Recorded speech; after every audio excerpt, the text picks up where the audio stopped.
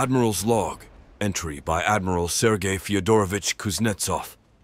I'm now in command of the Navy following Admiral Petrov's exit due to troubles with protecting our merchant fleet. It's a serious issue we've got to get right. My approach is straightforward, but carefully thought out. Firstly, safeguarding our trading ships is top priority. These vessels are crucial for our nation's needs and commerce. I'm implementing robust escort strategies and plotting smarter, safer routes to outmaneuver enemy forces. Secondly, we're revamping our combat tactics. It's about being strategic, hitting quickly where the enemy least expects, and avoiding unnecessary head-on clashes. Holding on to key strategic points is vital, rather than stretching ourselves thin across too many fronts. Finally, readiness is key. Intensive training and constant preparedness are what I'm driving. Our sailors need to be adaptable, ready for varied challenges. Ships must be maintained not just for readiness, but also for peak performance. This approach is about being smart, not just strong. Keeping our ships safe, being tactical in our engagements, and ensuring readiness at all times. That's how we'll make solid progress. Challenges are ahead, no doubt, but with this focused strategy, I'm confident in our Navy's ability to rise and succeed. Hey guys, Stealth here and welcome back to Ultimate Admiral Dreadnoughts. It's episode 16 and as you've heard, some things have changed. We have a new Admiral. Admiral Petrov has been relieved from command because he massively mismanaged the defense of the merchant fleet. The situation is a few months later than where I last left you, so let me catch you up. It is now December 1912, so it's 7 months after. Once again, I am trying to take some territory from the Austro-Hungarians. So far, largely unsuccessful. The only major offensive that we have some progress on is the one that has, 36%. That's about it. Now, the Germans are also on the move, and this has me very concerned. Because I do have a decent defense over here in eastern Poland, but the guys over here have an army that is substantially larger. There's 1.3 million men coming in, and that's just half, because there's another 1.5 million coming in from the west. So it is entirely likely that I will lose this province, which would basically mean I'm going to end up with a net score. I have tried going to peace with Germany, but that is largely impossible.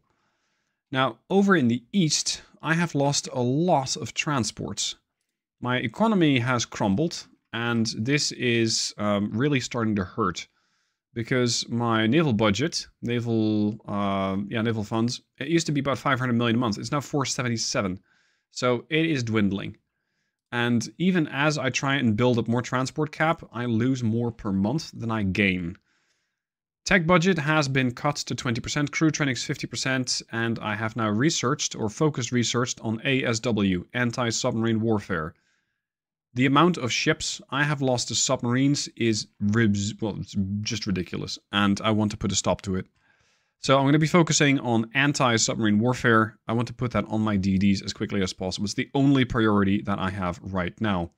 Because I have not a single ship capable of dealing with submarines, and the Japanese are pretty happy exploiting that one deficit. Over on the west, we have a confrontation that we're going to be running right now. It is my battleship. It's very old. It's the Naval. Never seen this ship before, at least not on screen. 1900 Admiralski of Cetro class, and it has 11-inch guns, 6 of them. Facing her is what seems to be a far more modern, although that might be an assumption, Marlborough. It is owned by the Dutch, of all people, but the Dutch are the ally of the Germans, and as such, any of their ships are fair game too. So I suspect that what happened here, they either bought this from the Germans or from the Brits, and it is now serving the Dutch, although it is now effectively serving the Germans. So let's see what this ship brings to the fight. The Naval has been reactivated after being mothballed in Klaipeda, and thankfully she has a trained crew. But the fact that she's so old, with old systems, old radar, well, not radar, old rangefinders, that has me kind of concerned. So we're going to have to see just how well or how poorly this fight is going to go, because the Naval Well, she's not tested yet. She's not battle tested. With her, we have the Kaskav, a scout class cruiser from the 1910s, I think. We have the Lieutenant Dadimov, and we have Varyak. These are all the scout cruisers. That might have had something to do with me selling off the heavy cruisers. The heavy cruisers that were part of the Baltic fleet, I simply don't have those anymore. So this means we're going to have to just use these guys as is. And, well, no heavy cruisers. The biggest guns that I have are 11s, followed by 4-inch guns. There's no 8s, 9s, whatever. There's no real anti-cruiser guns, and that does have me a little concerned.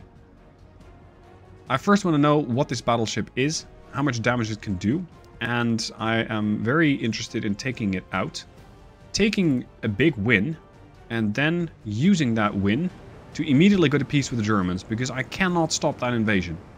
And I don't believe that I have any resources that I can allocate to this particular area to try and fix the situation very quickly. Now, this does appear, at least visually, to be an older German warship. And as such, Dutch warship. It might not be that big of a threat. But it's not something I will easily discard. The plan? Use the Naval as a tank. Because right now, the guns on this battleship, which are only 9.7 inches, they're not very sizable. They don't have a lot of firepower. They don't have a lot of oomph. They cannot pen the armor, at least not at this range. They're also low fuel, so this ship's going to be slow. So if Revel can get close, I can then charge in with CLs and pump that battleship full of torpedoes. That's the plan. That's what I'm going to do. Of course, it's not so simple as to just sail up to the guy and greet them with a hail of torpedoes, because they also have this. This has a couple of 7.3-inch guns, so it's, well, it's quite docile, I think.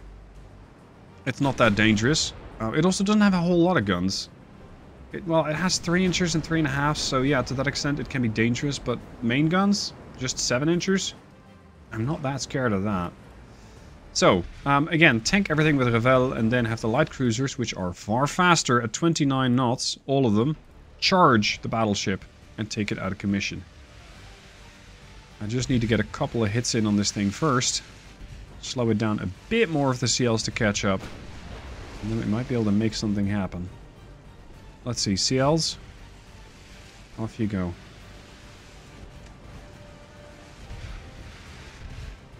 Now, the armies, they have army logistics. Army logistics, from what I've been able to tell, is influenced by what sort of firepower your navy has, what sort of firepower their navy has. And that's both influenced by the type of ships that you have, the number of ships that you have, as well as the tech level that you have.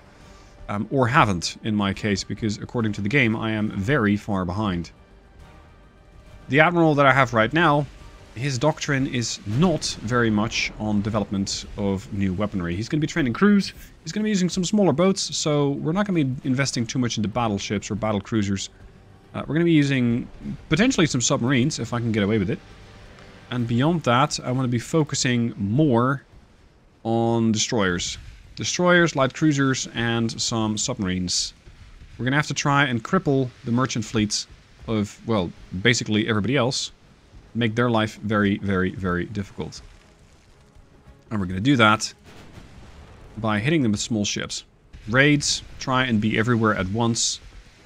If we take out their navy, we will also be able to disrupt their ability to project power with their army, because their logistics rating will go down. Or at least, ow, that is the plan. This is not very healthy for my ship. Please listen to my orders. Don't flood. That's bad for your health. What is your status? Spacious quarter, standard bulkheads. Oh, you're a disaster waiting to flood. Oh, speaking of, inbound torpedo. This thing also comes with torps, bow launched, stern launched. Alright, hard starboard. Bring the launchers to bear on this target. Oh, you are in trouble, my friend. Can we please pen this? Or pretend to? Oh, you're not even hitting it. Alright, dude. Dadimov. Let's see if the lieutenant still has it where it counts, which is in her torpedo armament. 419. Ow, Jesus. Inch torpedoes should be able to make at least a couple of sizable holes in this particular target. It's just that she won't fucking launch. It's not something I can explain either, because I'm not in some sort of desperate turn. I'm not really asking the ship to turn the torpedo launchers too fast. The target ship is awful slow. Like, I don't know what other launch conditions this ship is looking for. Because this is about as good as it's going to get. And I don't have any destroyed torpedo launchers either. They're looking at the target. Don't worry about the Cas-Cav being in the way. Or the Cav-Cas. At this rate, this first engagement, ow, it's not going to go too well. See, this is what those guns are extremely dangerous at. Shoot the fucking torpedoes! 35% chance to pen, a 30% chance to hit. The only thing that I can imagine is that my ships are all very hesitant to launch because we're all getting in each other's way. If I launch with Variag, yeah, there she goes. The Variag just launched her torps. Cas-Cav, oh, the Cas-Cav also launched torps. Sorry, Cav-Cas.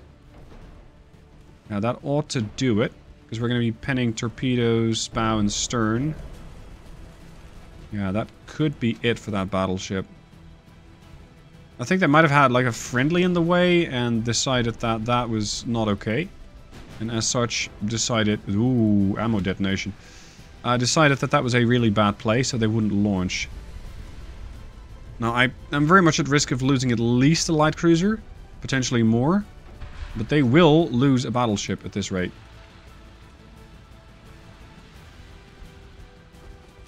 Look at that buoyancy. 28, 26... I hate to see the Dutch flag go down, but... Well, somebody had to. Dutch just joined the wrong side. There she goes, heavy flooding. GG, there goes your battleship. Alright, if I can get this particular light cruiser out, that'd be fantastic. I need to keep her alive. You're going to engage the Veneta. It's that heavy cruiser with... bulkheads? Many bulks. Okay. How about you, my friend? Many men, but few quarters. Or few bulkheads. Okay, I can make that work. I can make that work. I'm thinking, however, that with that 4.2, they can also make it work against me, but not that well. Not that well. Okay, use it. Ow, ow, ow. Ow. Look, dude, this is not particularly helpful. Right? Ravel, how are you dealing with the Veneta? Because she still has torpedoes, but they are extremely short range. What are we looking at? 18 inchers? Really fast. Oh boy. Yeah, that's no joke, that torpedo. Or well, the torpedo launcher. I mean, if you get close, they will mess you up. If you stay at range beyond the 2 kilometers, they really aren't going to be that much of an issue. It's just the getting close part, that's the worst concern.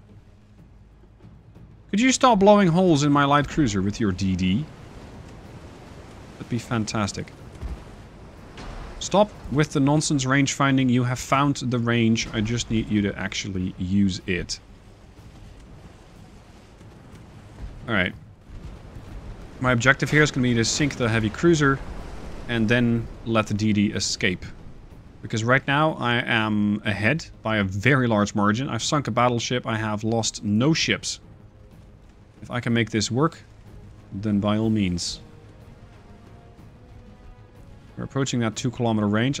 I know I'm skirting around that range. It's just that at this range, I will be very accurate with those 11 inches, and I can pretty quickly end this ship. Or at least you'd think so. They have launchers probably bow, starboard, port, stern. So it's going to be difficult for them to get a torpedo off. But it's something I'm keeping a very close eye on. Let's keep the HE loaded. Can we pen this with HE? Because then we can finish it. Nope, that was not a pen. Definitely cost them some crew, but it was not a pen. Here's the smoked-up destroyer.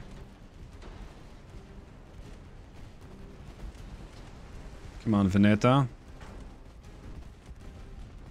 There she goes, flooding again. And that destroyed... No, damaged the conning tower. This thing expensive. 70 million. Mine are 28 million, the heavy cruiser. Oh, sorry, the light cruiser. And this thing is 131. That's expensive. Boom. It's going to be a very expensive reef there.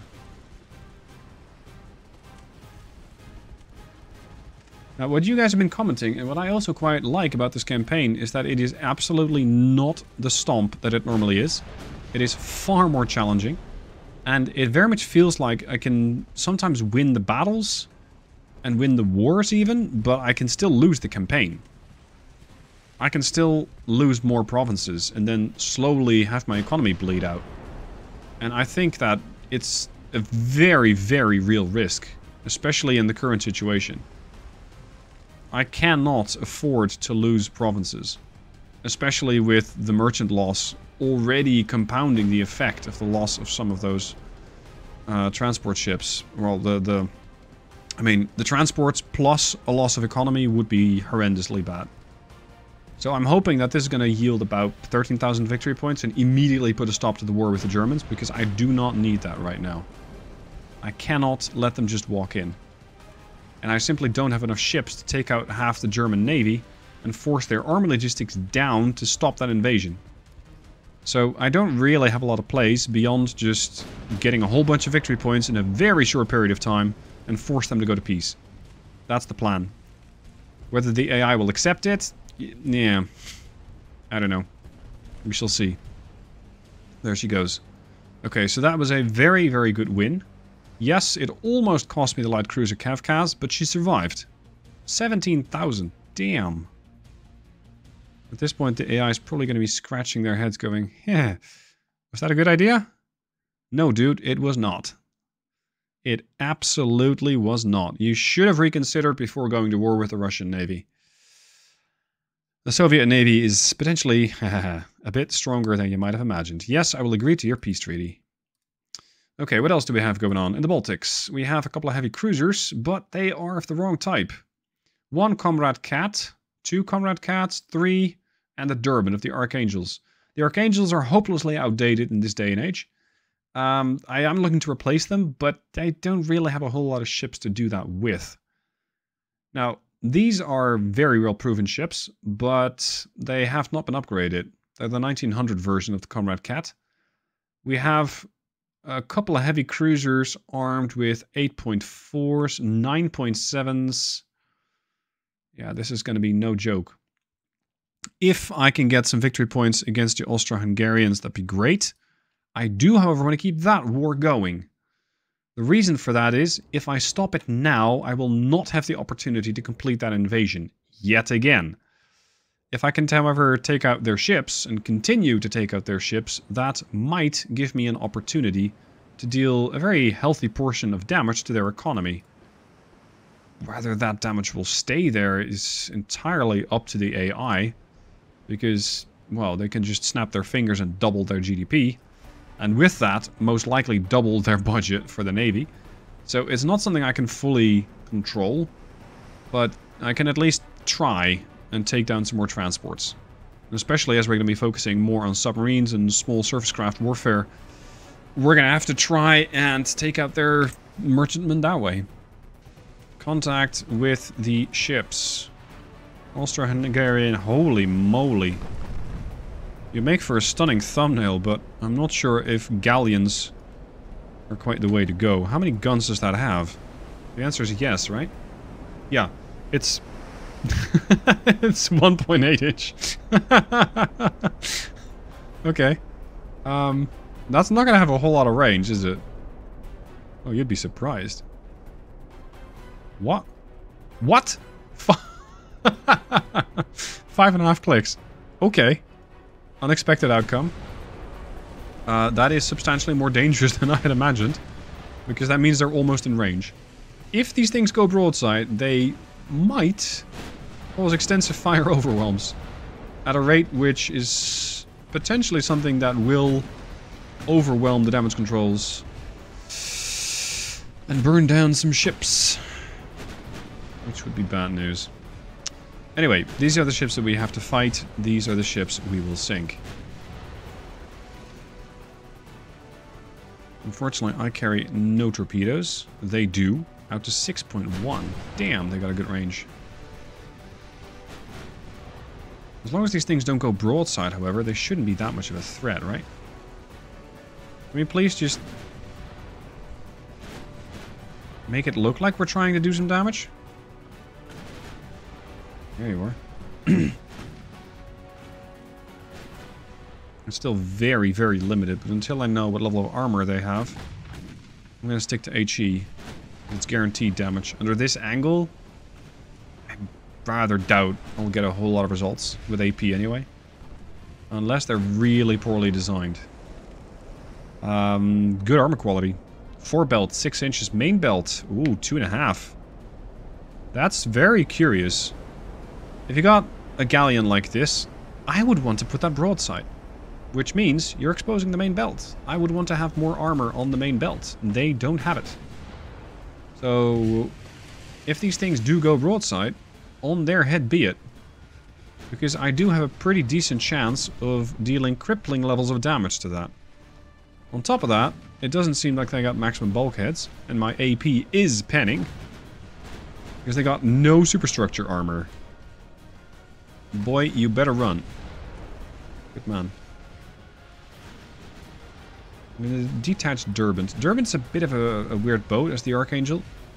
She has the torpedo launchers, but they're only 1.5 clicks. Her armor is... No. Never mind that. You continue on with the rest of the boys. Because your life is going to get very dangerous if I push you into a... Holy moly. If I push you into a fleet that has 1.8-inch barrages waiting to happen. Kaiserin Elizabeth got messed up very, very quickly because she happened to be in the way. Target the wells. Continue to circle. Don't go pointing that at me. Just very inconsiderate. Okay, focus on eliminating the Kaiserin. I just want... There you go. I wanted to slow this thing down. And now I can finish off the Kaiserin at ease without having to worry about the wells running away.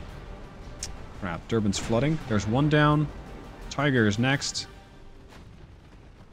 Eliminate. Now, these heavy cruisers are potentially responsible for dealing quite a lot of damage to my merchant navy, because I keep losing ships in the Black Sea, which is something I simply do not understand, because Europa is standing guard, and Europa is... I don't know. She's not getting refit. But she's not protecting the merchant navy either. So I might just need to put her into the Black Sea. But if I do, I am going to be spending a lot more money on just keeping that ship out there. Now let's say that money is something that is a bit hard to come by these days. I'm constantly having to make these trade-offs. Come on, sink the wells.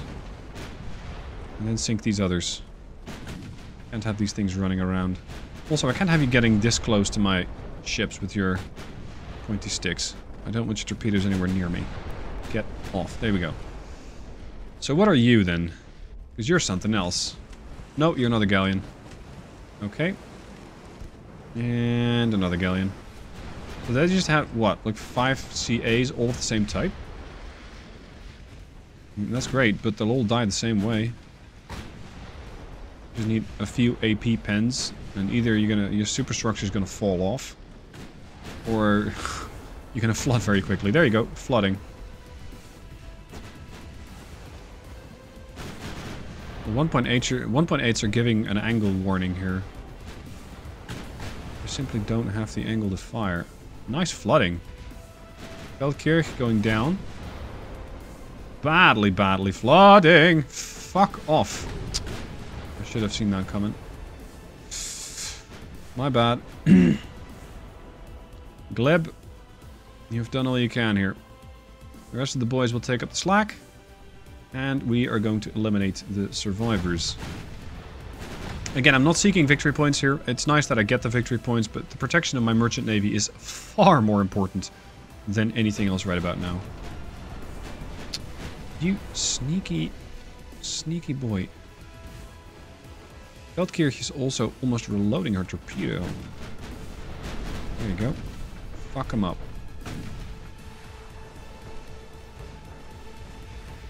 Flood him. Yeah, you're gone. Next. Last man standing.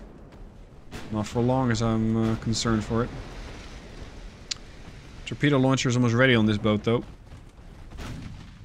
Flood it quickly or start dancing around the torpedo again. Up to you. Torpedo away. Target. The Isaac. So the leader of the group, huh? Alright. I see how it is. Flash fire!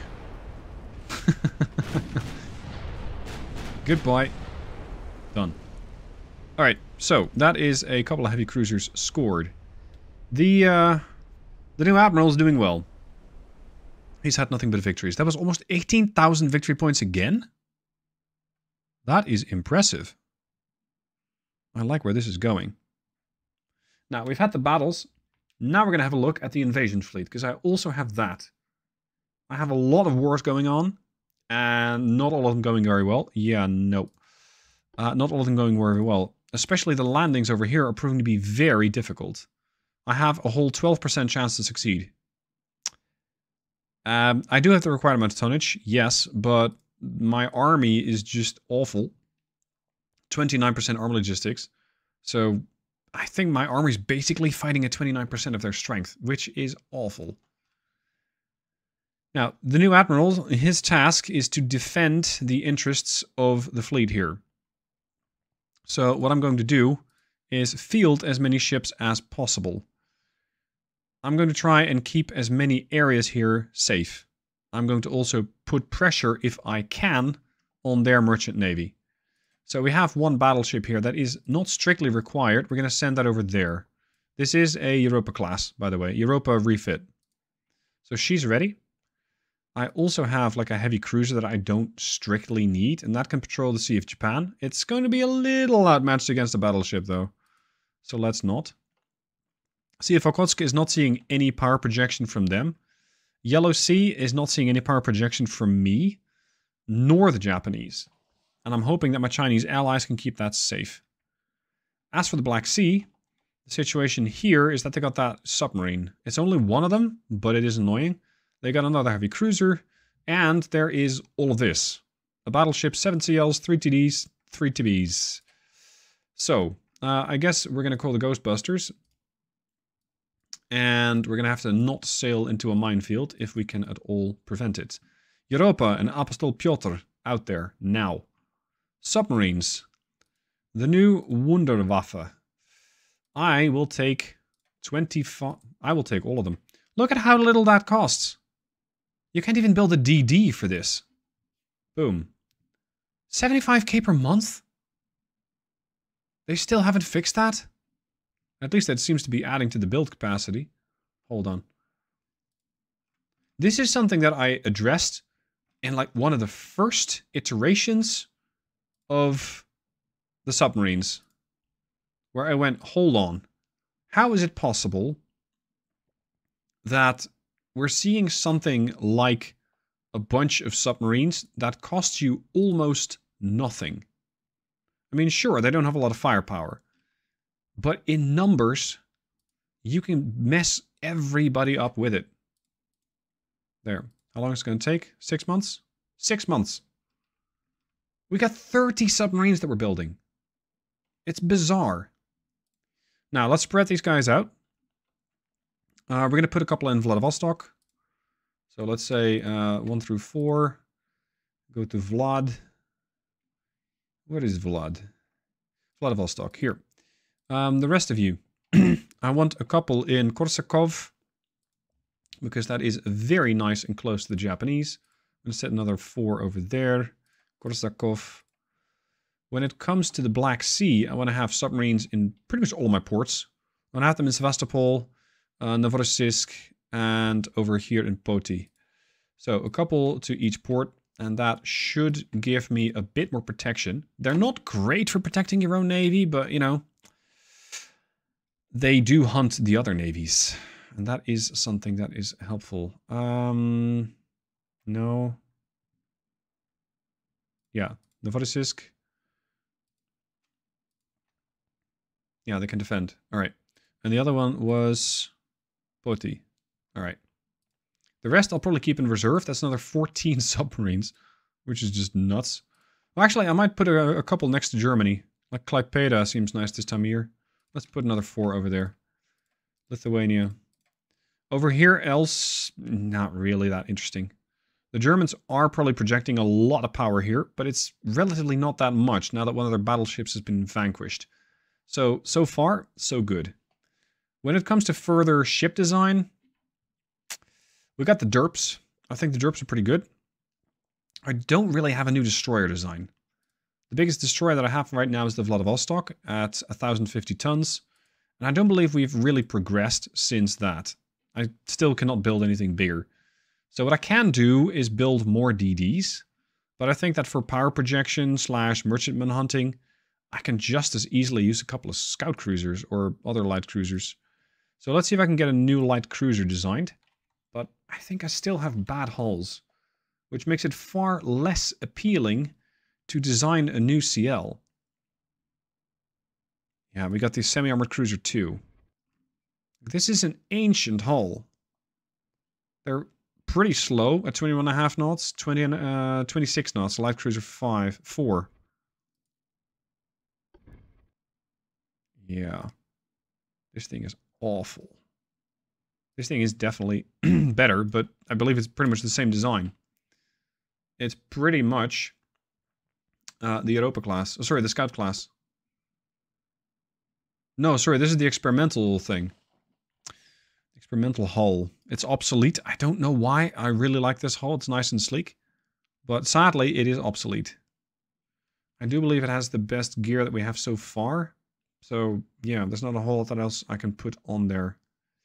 So, unfortunately, as much as I would like to focus on smaller surface combats or smaller surface combatants, I don't think I can. So for the time being, submarines is the way to go. Now that'll be it for the episode. Lots has happened and a lot more will happen, especially when those submarines come into fruition. Will take a few months, that's fine. Up until such a point, I do have another 3 battleships that I'm building, but, well, they're kind of delayed with the construction of 30 submarines and some repairs to other ships. I hope the Germans are going to go to peace. I hope that the Austro-Hungarians are not going to go to peace and will eventually go to pieces, but we'll see how that goes in a future episode. Thank you guys for watching. I hope you've enjoyed it, and I'll see you soon for more.